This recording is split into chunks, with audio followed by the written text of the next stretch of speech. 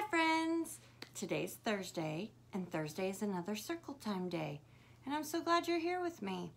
So today is special for us because we are in a new month. So let's do our calendar. All right, my friends, today is Thursday, right? April, very good, 2nd. Okay, count with me. This is an easy one. 1, 2. I knew you could do that because we count to 30 all the time, don't we? Okay, so I want to talk about the butterfly life cycle some more. I'm going to bring this over here so you can see it, and you can help me because instead of a word, I have a picture for you. So, let's read our poem together. The butterfly life cycle. First comes a butterfly, right, who lays an egg. Great job. Out comes what's this guy? A caterpillar with many legs. Oh, see the caterpillar. Great job. Spin and spin. A little, what's this? It's a big kindergarten word. Chrysalis. Did you remember? Everybody say that, chrysalis. A little chrysalis to sleep in, just like our caterpillars did. Oh, oh, oh, look and see. Oh, oh, oh, look and see. Out of the chrysalis. Great. My, oh, my. Out comes a pretty butterfly. Right. Great job. So up here on my felt board, I have our butterfly life cycle still. So if you remember from our poem and from all that we've talked about this week, first we have a butterfly, and the butterfly flies to a leaf, and what does it do? Lays an egg. Great job. And those eggs hatch, and what comes out? A caterpillar. Excellent. And then that caterpillar eats and eats and eats and eats, and then it makes itself a chrysalis. Great job. And then after it sleeps in that chrysalis for a little while, it hatches out, and what does it become? We're back up here at the top. A butterfly. Great. Okay. So I have a game for us to play. Are you ready? In these envelopes, I have riddles, and I need your help solving the riddles, okay? So, riddle number 1. This insect started as a caterpillar crawling on the ground, but now it has beautiful wings that help it fly from flower to flower. Which insect is inside my envelope? You think so? Let's take a peek and see, shall we? A butterfly. Did you say butterfly? Great job. Okay, riddle number 2. This insect makes honey. You will recognize it by its yellow and black stripes. But watch out for that stinger.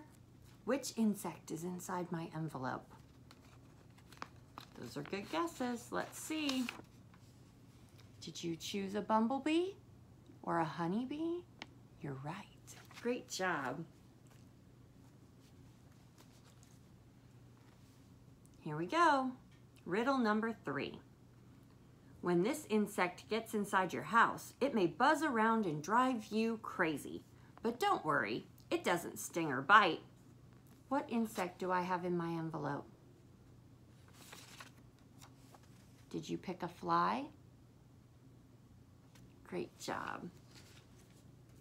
Okay, let's see if you can get this one. Riddle number 4. This tiny insect might live in a crack in your sidewalk. If you drop crumbs during a picnic, it will carry them away. What insect do you think I have in my envelope? An ant. You're right. That was too easy. Maybe we should try a harder one. Riddle number 5. This insect might have red wings with black dots. Even the boy insects have this girly name. What insect do I have inside my envelope? Did you pick a ladybug? Good for you. All right, riddle number 6. This insect likes to suck your blood. When it bites you in the summer, you might get a red, itchy bump. What insect do I have in my envelope? Did you all pick a mosquito? Good job. That's an awful friendly looking mosquito. Miss Michelle doesn't think they're so friendly. Riddle number 7. This insect has glittery, beautiful wings and a long, shiny body.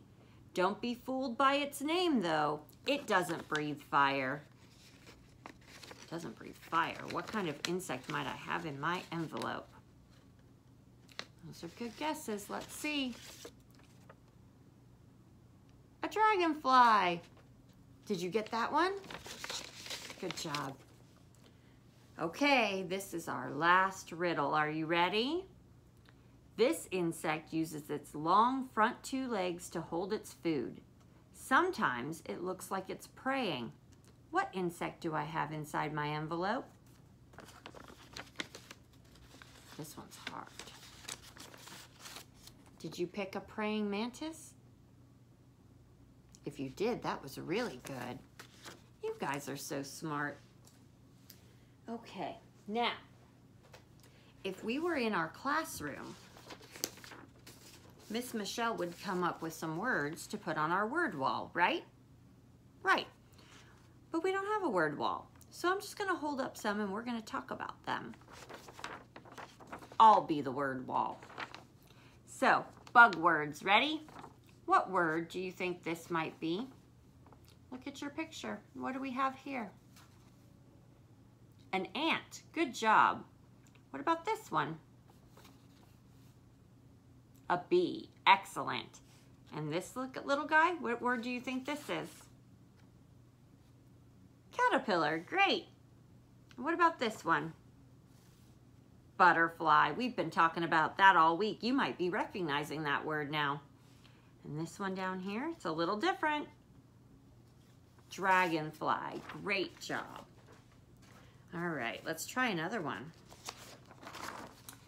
All right, what's this guy right here? What do you think this word is? Fly. Good job. What about this word? Here's our clue. A grasshopper. Excellent. And this one? Ladybug. Yes. What about this one? Spider. Good job. Okay, this one? That's a flower. You're right. Why do you think we have a flower in our bug words? Lots of bugs like flowers and plants, don't they? What about this one right here? It's a little harder. That's a jar. Sometimes people like to catch bugs and put them in a jar for a little bit and observe them. Remember my observe word? What does that mean? Where we look at things with our eyes and check them out, right? And then they let them go. All right, last ones. What are these on the leaf right here? Eggs. Good job. And what is this? It's a big kindergarten word. Do you remember? Chrysalis. Great job. Now, we've already had the word butterfly. So this is a certain kind of butterfly. And we see them here in Texas sometimes. They're bigger and red, orange and black, and they fly around at certain times of the year. And it's a monarch butterfly. What do you think this little guy is doing right here? Do you think he's trying to catch a bug? This word is catch. Good job. And what do you think this one is right here? A worm. Excellent. We have a story about a worm today. And what's this science tool right here? We use them in our classroom, don't we? It's a magnifying glass. Excellent. Well, those were our word wall words. You guys did a great job. All right. So now I'm going to read you this great book called Diary of a Worm by Doreen Cronin. So let's go over our parts of a book. Are you ready? What's this part called? The back cover, right. And what's this part called? The front cover. Great job. What about this one? The spine. And what happens when you don't have a spine? You flop down like a noodle. Great job. And what is this called right here? The title page. Excellent. And who writes the story? The author. I can't fool you guys. And who draws the pictures? That's right, the illustrator. Okay, let's get started, shall we? Do you know what a diary is? A diary is where you write down things that happen to you, or things that you dream about, or things that you pray about to keep track of. So this is a diary of a little worm. March 20th. Mom says there are 3 things I should always remember. 1, the earth gives us everything we need. 2, when we dig tunnels, we help take care of the earth. 3, never bother Daddy when he's eating the newspaper. See the pictures? This one says, that's me. And this one where he's digging the tunnel says, must make tunnel, help earth breathe. And there's a big chomp from Daddy eating the newspaper. Do your daddies eat the newspaper? I hope not. March 29th. Today, I tried to teach Spider how to dig. First of all, his legs got stuck. I think I've twisted one of my ankles. Then he swallowed a bunch of dirt. I give up. Tomorrow, he's going to teach me how to walk upside down. Do you think spiders are supposed to know how to dig? I don't think so.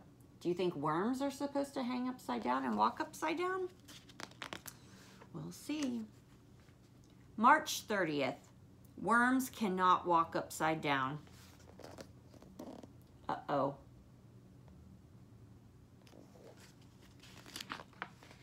April 4th. Fishing season started today. We all dug deeper. Did you guys hear something? April 10th. It rained all night and the ground was soaked. We spent the entire day on the sidewalk. Hopscotch is a very dangerous game.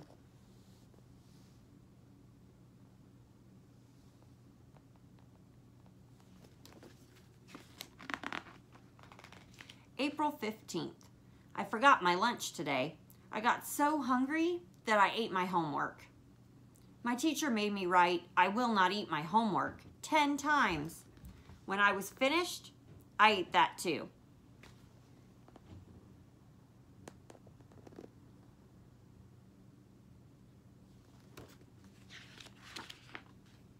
April 20th. I snuck up on some kids in the park today. They didn't hear me coming. I wiggled up right between them and they screamed. I love when they do that.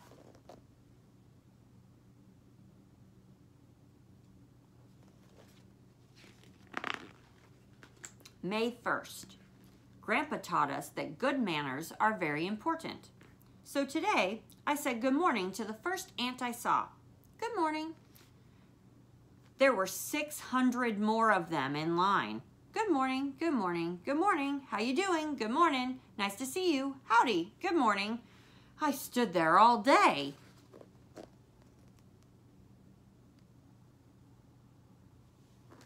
He said good morning to all those ants. May 8th. Had the worst nightmare last night. Giant birds playing hopscotch. Mom says I have to stop eating so much garbage right before I go to bed.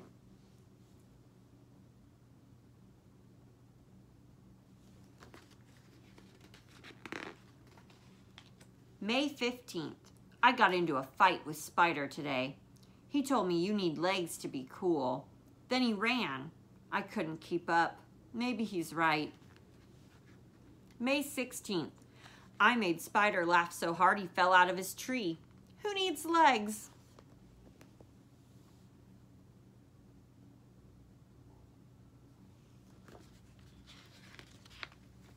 May 28th. Last night, I went to the school dance. You put your head in, you put your head out. You do the hokey pokey and you turn yourself about. That's all we could do. Because they don't have any arms and legs to do the right arm in, right arm out. June 5th. Today, we made macaroni necklaces in art class. I brought mine home and we ate it for dinner.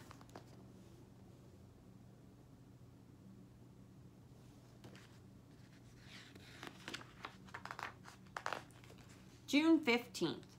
My older sister thinks she's so pretty. I told her that no matter how much time she spends looking in the mirror, her face will always look just like her rear end. Spider thought that was really funny. Mom did not.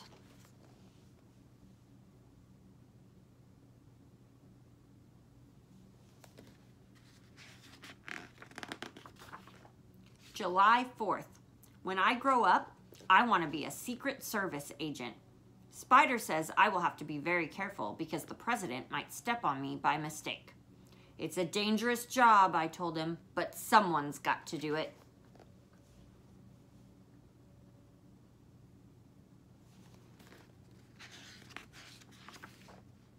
July 28th.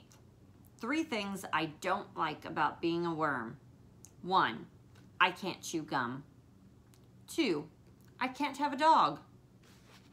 3, all that homework. Do you think worms have lots of homework? And this is him asking his mom if he can keep that dog. Where are they going to put him? He's huge. July 29th. 3 good things about being a worm. 1, I never have to go to the dentist. 2, I never get in trouble for tracking mud through the house. And 3, I never have to take a bath. Who's my grubby little boy, his mom says.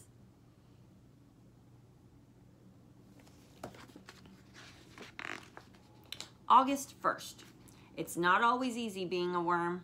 We're very small, and sometimes people forget that we're even here. But like Mom always says, the earth never forgets we're here.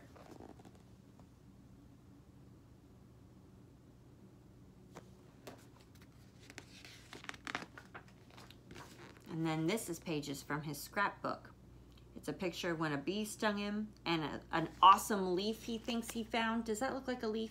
It looks like a dollar bill to me. And I found this really cool rock. Does that look like a rock to you? No, what do you think it is? A baseball, right. And Superworm, his comic, and his sister's slumber party, and his favorite pile of dirt. All right, I hope you enjoyed that book today. This is one of my favorites. All right, I will see you guys all tomorrow for Art Day. I miss you all, and I'll see you soon. Bye.